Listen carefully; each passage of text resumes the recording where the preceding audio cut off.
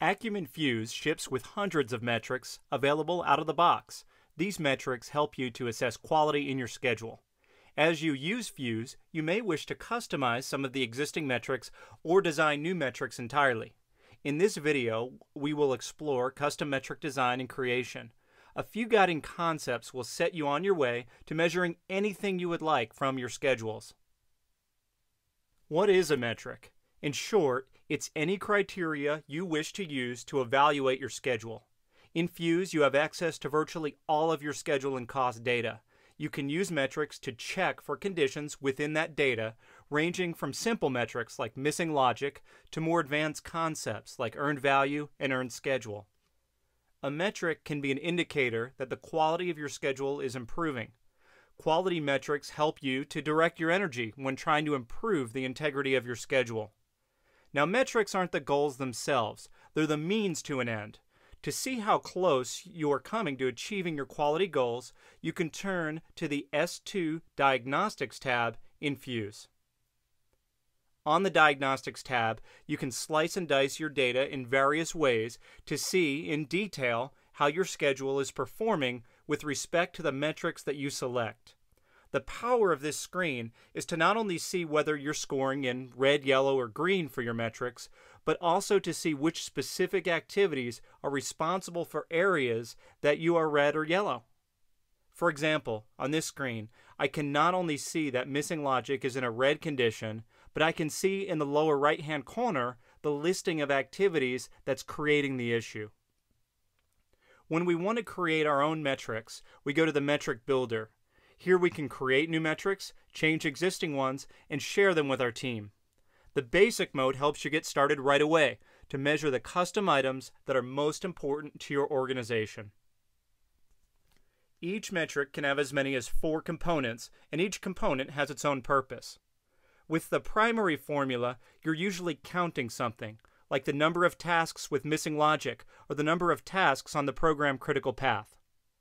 The secondary formula is similar to the primary, but it usually represents a percentage, like what percentage of the scheduled tasks have missing logic. The tripwire formula returns a set of activities which meet a specific condition. These are the activities that appear in the lower right-hand corner of the diagnostic screen that we looked at earlier. Finally, the tripwire threshold tells Fuse whether a given metric should show as red, yellow, green, or any other color that you specify. All metrics are built on 3 layers, although sometimes only the first 2 are needed. The layers are inclusions, filters, and formulas. For inclusions, you select the status of eligible activities, the type, and whether to look at their start or their finish dates. Filters let you select any field in the file and compare that field either to a fixed value or to the value in any other field. Detailed formulas allow you to employ conditional logic and virtually any mathematical or text function into your formula. Here's the metric editor in Fuse. You can see it's accessed by clicking the Metric tab near the upper right-hand corner of the screen. Here's the area for the inclusions, then the filters, and finally the formula. Oh, one thing to keep in mind, the best practice is to definitely create metrics in your own custom metrics folders. These are easy to create and will keep your custom creation separate from the default metrics available in Fuse. Let's look at a basic metric that I've been working on. I've named the metric successor lags, and I created a brief description. We're going to look for activities that have any number of lags on their successors, and we want green status to mean that we have a low number of successor lags. Here in the inclusions area, I've told the metric to look for planned and in progress normal activities and milestones. For this metric, we'll assign activities to phases based on their finish dates. Next, we can run a filter on the number of successor lags being greater than 0. This is all we need for the primary formula because we don't need to do any math or check for multiple conditions. Now we'll go over to the secondary and the tripwire formula, both which can be based on the primary formula, so they only take about a second or 2 to create. Finally, we'll set tripwire thresholds, telling Fuse that we want lower is better for successor lags. Fuse suggests some percentage thresholds, which we're free to modify to suit our purposes. Now we can go to the diagnostic screen and view the results of the metric that we've created. 53% of our tasks have successor lags, with the most frequent occurrence of successor lags being in 2011. We can click any of these results to see the affected activities in the lower right-hand corner of the screen. Now, let's do something a little more advanced. Let's look for the task in each phase that has more work assigned than any of the other tasks in the phase. This will require us to use the max function as part of an advanced metric. First, we'll create the metric in our listing.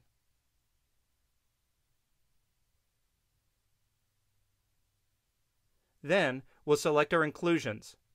I'll pick planned, in progress, and complete activities, and all activity types. We'll base our metric on activity finish dates. Now, we'll write our advanced formula. In fact, I can use the pull-down function library to find the max function and to click on it. Then, I can select total work from the available fields down below. For the secondary formula, I want to show the percentage of the max work relative to the total work. To do this, I just adapt my formula to include a bit of division, taking the max work and dividing it by the total work. The tripwire metric has to return either true or false rather than a number, so we'll write a Boolean expression. Essentially, we want the system to give us a yes or no answer. If it's yes, then we want the activity in our listing on the diagnostic screen. We're going to get a yes for this metric if the total work on a task equals the maximum amount of total work of any activity in the phase. Finally, we'll create a tripwire threshold. We're going to tell the system that lower is better. This means we want our maximum work task to be a low percentage of the overall amount of total work in the ribbon or phase. Now let's look at the results.